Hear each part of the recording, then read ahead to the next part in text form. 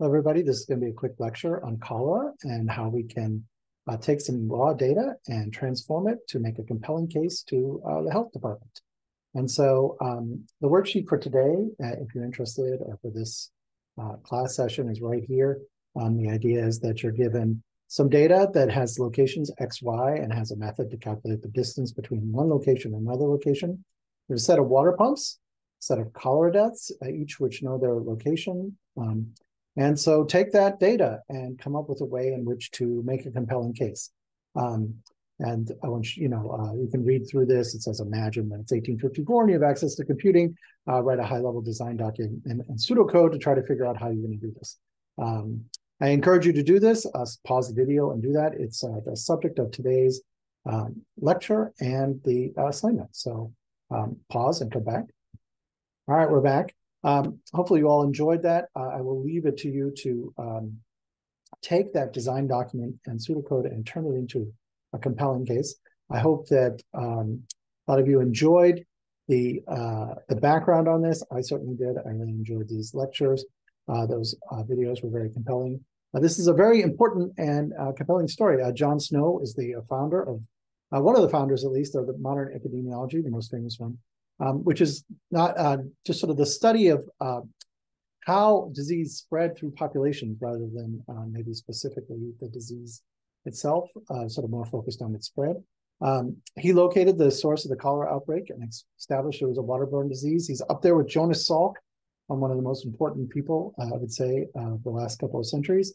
And a bonus, he looks exactly how I would imagine 19th century English physician would look like. Nothing wrong with that. This is the original map that he drew in, I'm sure, very many sleepless nights and presented.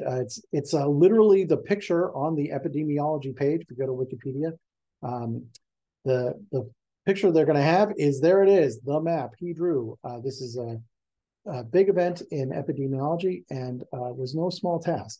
A couple of questions. What is miasma? Miasma is just bad air, is what it calls. Miasma theory is that diseases are spread through the air, through bad air. And what are the origins? People are asking. There's origins to this, all sorts of cultures. In Europe, no less than Hippocrates talked about the importance of the environment's on health, Hippocrates of the Hippocratic Oath. We also discussed air as well as water quality, so I don't want to completely besmirch Hippocrates' reputation. But this idea that bad air was the key to everything was definitely prevalent at the time.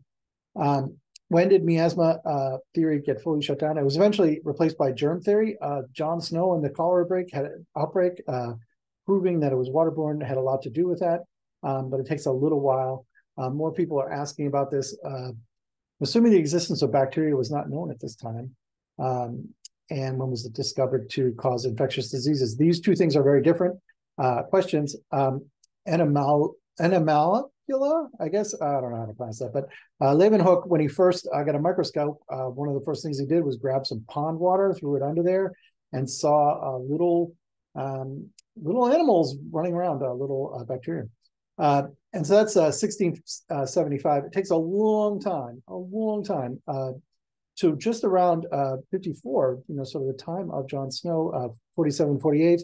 This guy in Vienna, Austria, convinces people to, all the doctors, to start cleaning their hands before each examination with women. And what do you know? Mortality rate for women in this maternity clinic fell from 30% to 1.3. Good job, this guy. And then, so that's right around the time of Snow and this whole thing. And it took Koch with 1882 to actually show a correlation of a microorganism with disease, that was tuberculosis. So it takes a while from first seeing it to sort of like, actually showing that it's correlated with disease, but it's certainly an exciting time that John Snow was operating in. Why did no one even listen to John Snow, even when it had every degree of honor possible? This is because it was known to spread through the air, is one thing. We're going to talk about this a little later. Now it's known to be spread through cholera and through the water. And so, we're going to have an open-ended assignment. It's relatively open-ended. I'm not interested in you shutting down the wrong pump. Again, known to do that. The sort of you get these automatic biases when you know something, and so that the bar is higher for you to prove it otherwise. Certainly, from the video, this seems pretty compelling to me, right? Of which side of the street you were on, like one goes into the well, the other goes not into the well. One would hope that would have been enough to convince people, but no. Sort of giving some stuff. I looked into this. Cleanliness of pure air is the utmost consequence preventing cholera. Keep your windows every day. This is from 1859. There's another one from the New York Board of Health around 1832 that both mentions that the air, but also cold water. Sadly, above all, from ardent spirits. Ardent spirits are, sort of like brandy. And so there's a little bit of this temperate in drinking and everything like that, which is very tragic, given that the guys who drank nothing but beer were fine. But there is the mention of cold water here. So I don't want to make it so everybody was, confused about this whole thing. Or there's definitely an air and water sort of situation going on. Tragically, people are saying don't drink alcohol, which would help you or prevent it. But that's another story entirely. What is cholera's ideal parallelism? Cholera's ideal parallelism is outstanding. It is a replicating, it's a self-replicating poison in 1854's terms, which was sort of beyond their grasp, which we'll talk about in a second. And why did his colleagues ignore his proof? Dilution of poison is kind of the idea, and this idea of self-replicating is the problem. People had this idea that if you put a certain amount of arsenic in water, you could kill somebody. If you put it in a ton of water, it would dilute, and then they wouldn't get even sick from it. And the idea that you could put enough poison into the Thames was kind of crazy to people. There's so much water there, and not possible. But the fact that it would sort of be self-replicating was not really in there in what they were thinking about. Again, another one. Why would anyone build their water plant downstream from a waste plant? That's an excellent question. One that I do not have an answer for. How did they not know they were drinking water with sewage in it? I think this is also an excellent question. I think that all of us don't really have a concept of what life was like before chlorinated water. And maybe the water just always had that kind of stench to it. I don't really know. But thank goodness for chlorinated water. It's outstanding. How the hell did Jon Snow not get cholera? A bunch of these questions. How did he not get cholera, given how he interacted with? He just went around and talked to every single family where someone died from cholera. He did that whole thing. And it's like, how did he get it? And the answer is extremely simple. He didn't drink the water, right? And it's not spread through the air. Like, this alone should have been huge evidence. He'd be like, hey, we don't believe you, John. And he's like, look, I just went and talked to absolutely everybody who got this thing, and I'm fine. I keep doing this over and over again. I don't drink the water. That's a little bonus, but the nice thing is he's completely safe because it's not spread through the air. Why did the government put the handle back on the thing? They did do this. They put it right back on. Would you have drunk from it? Not me. I probably would have walked a little bit for a while. They should have put it in a museum, and of course they have. This is the pump. They have since taken it out and put it in a museum, I'm sure, of epidemiology. Nice job, Jon Snow, who saved those people. Did Jon Snow get awarded while he was alive? Tragically, no. He died 4 years later, at the age of 45 from a stroke, which is very sad. But looked into this a little bit afterwards. They rejected his theory. It was they just sort of rejected this fecal oral route of disease transmission, which was too unpleasant, I guess. One of the guys who was a big opponent of this whole thing, realized to some degree the validity of this diagnosis, but denied the exact explanation, although the evidence he produced did, in fact, help Jon Snow's position, because, of course, it was correct. So there you go. So not a big happy story ending for Jon Snow. How do these videos link to it? We're going to do Voronoi diagrams. Can you do Voronoi diagrams in parallel? Yes, absolutely you can. I have some links here to Voronoi diagrams. They're very cool. You can compute the Voronoi diagram. If you look at these points, these are the polygons. you will, that show the area of the closest point, every single point to its closest well. This looks, or point, this looks a lot like wells and what John Snow created, because he sort of invented Voronoi diagrams without actually realizing that that's what they would eventually be called, to solve this problem, as well as doing an incredible bit of visualization in his, I'm sure, sleepless couple of days. You can do this in a divide and conquer way. You can actually build it up front and back. It has to do with triangulating things and how you divide it up. You can actually, there's sort of a merge sort kind of divide and conquer algorithm, and a quick sort one that does the work up at front and one that does the work afterwards. And so I've actually contemplated making this the replacement for a merge sort, is to do parallel Voronoi diagrams. It would be fun. It would help for this particular assignment. Oh, if only Jon Snow had more than one core as a CPU. It's a great joke. I like this question.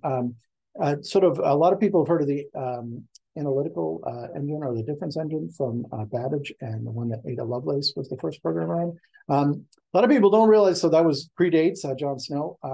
That was sort of a hypothetical machine. The Jacquard, I don't know if that just probably just destroyed that French name. Loom right here actually existed physically, and you could set these punch cards to it. This is, they've actually had this for a while. You could program how you wanted the loom to go in these punch cards, and you could crank it through. Might be difficult to write MapReduce on, but like just kind of an interesting side of like how there was some inkling of something related to computing even before Snow.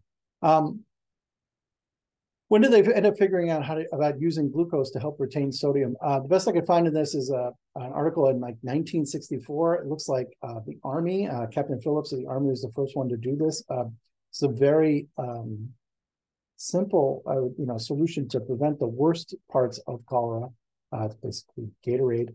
But yeah, it took a while to get to the point where they found a better way to deliver that. Tragically, cholera is still with us.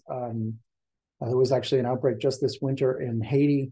And so we still have work to do on a lot of fronts in the world. Interesting videos. I'm dying to know how this related to CS. I like the capitals dying. How does relate to the concept of the class? Basically, the grand vast majority, we ask this question of like, what on earth is this doing here? However, I'm unsure to do this. Will we be mapping the infections in the distance to find the disease well in the assignment? Boy, that sounds good. Something along those lines might help you. And so we're gonna have this exercise. It is open-ended. Like I said before, we are, I'm not interested in your evidence. Let me rephrase. You have a very high bar if your evidence shows that it was a pump other than the Broad Street pump. So I'm open-ended to some degree, but again, there are these biases against you. Don't be thwarted if you can prove that cholera is not waterborne. I look forward to your Nobel Prize, and you're of course acknowledging me. We have anticipated a couple of your different approaches. If you have another approach, let us know. We will work with you to try to reify that design. There's a lot of interesting, useful things about this story. I think one is to not sweep inconvenient data under the rug. There's all this incredibly inconvenient holes in these things where you could try to avoid it. He doesn't at all. And his just beautiful work of just like actually going out and doing the legwork and figuring out, oh, none of these guys in the brewery got sick. They drink beer all the day. Is really kind of helpful, because there was this bias against, people and how people who drank and like you can see the health board being like, oh yeah, those guys are a bunch of drunkards, of course they don't drink water. And so like there's these things where like if you tried to sweep the data under the rug, it might seem like a good idea, but then it ends up being very powerful evidence to just take the data and come up with a pure clean algorithm. Let's talk a little bit about how we're going to do this. First of all, there's let's go a little further over. There's this one file which you're going to start from called Cholera Outbreak. It is located right here inside of MapReduce apps, Cholera exercise, Cholera Outbreak. there's a couple of files here. One's the value representation.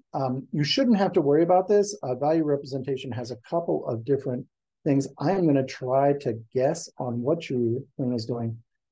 So I have auto detect on. You should be fine. The grand majority of all things, you don't have to worry about what's going on here. People are going to return a map that goes from a particular water pump to some number. To be clear, there are a couple of things that extend number. You can hit Control H here or Command H on the Mac. Got it. Well, I don't know what that was.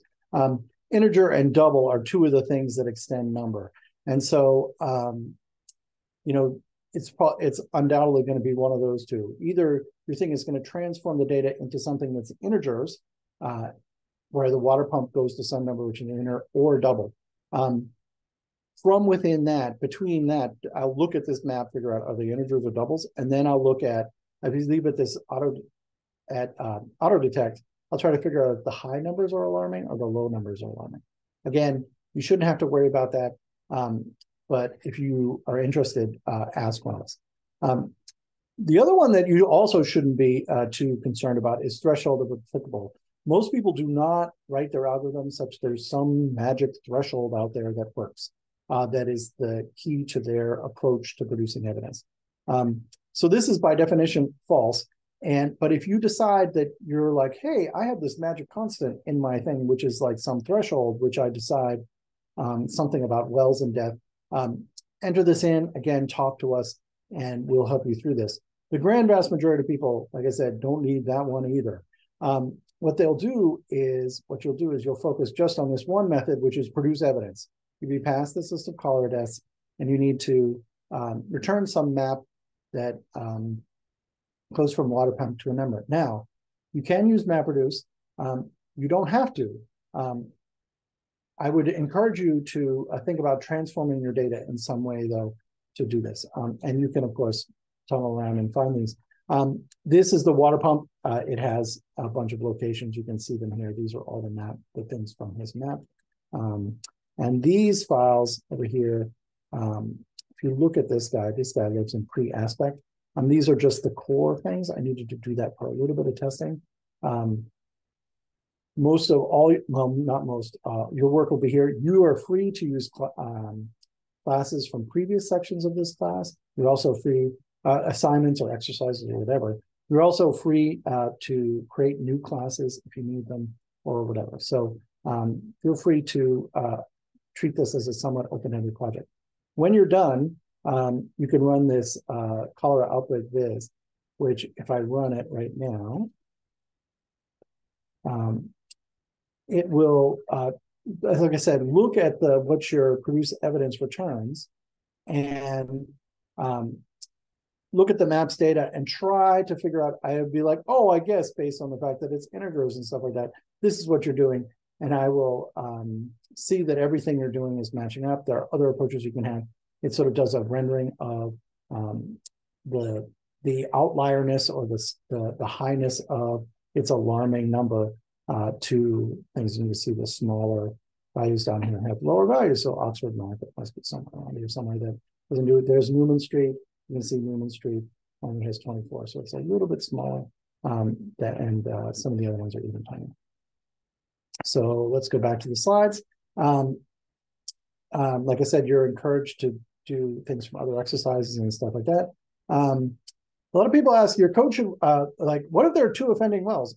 Your algorithm should be very clean and work for an arbitrary thing. The last thing I want you to do is write a map that says, well, return the Broad Street pump as 1,000 and everything else is 0.